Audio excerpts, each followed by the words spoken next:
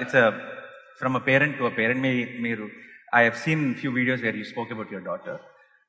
This has been a big doubt as a father for me because growing up, my father was very strict. Then I thought I have to be very friendly with my son, like a friend. And then I've seen few kids who are really spoiled because their parents have been really friendly. And then I think little bit of koncham strict undalam. So there's a lot of confusion.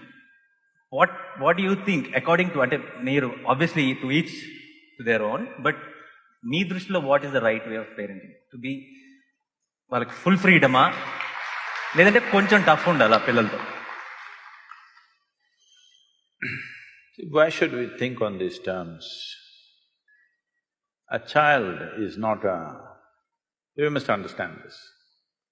If a tiger is born, let's say, a tiger cub is born, 90% of what he needs for his life is within himself. Only 10% parenting. The tiger's parents, mother and father, do just a little. 90% is intrinsic. If he just eats well, he becomes a good tiger. This is all. But now you're born as a human being, your only 10% is within you of being human.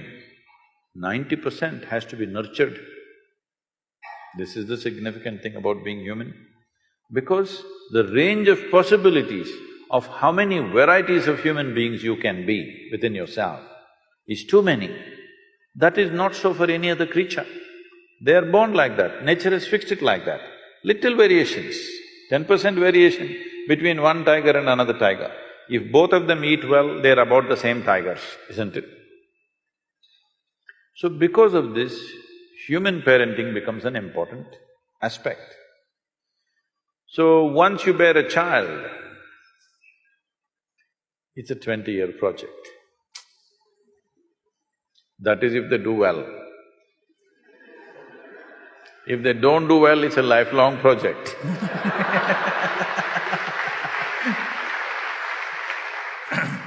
So you want them to do well so that you can be free.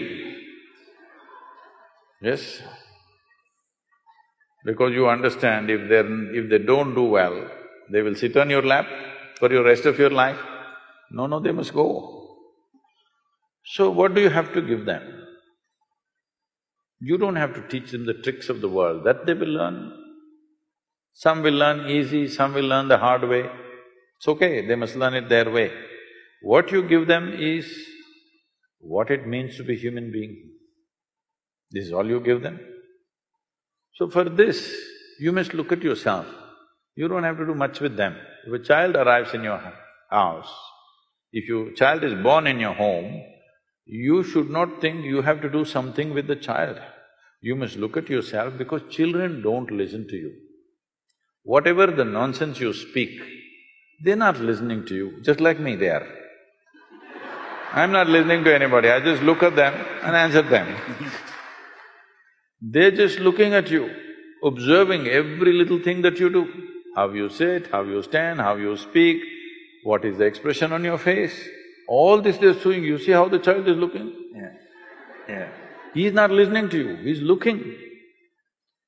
So you must become in such a way that when he looks at you, he wants to be like you.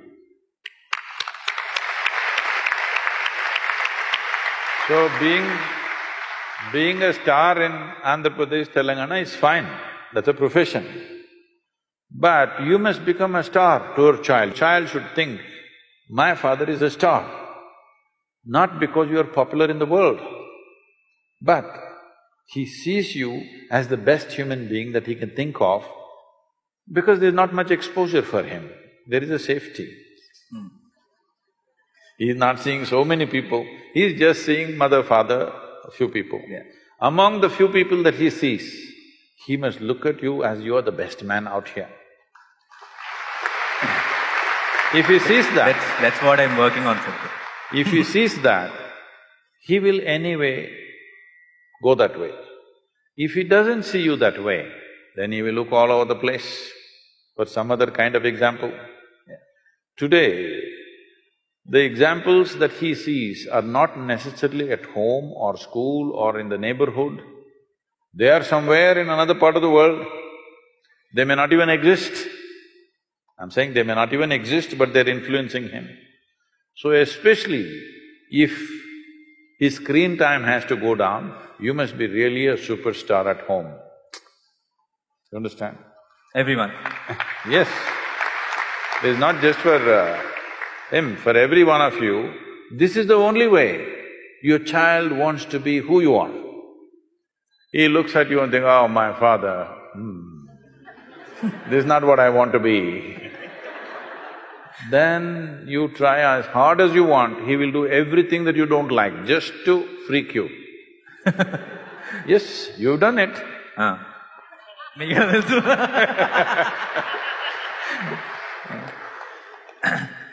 Just to freak you, he will do something.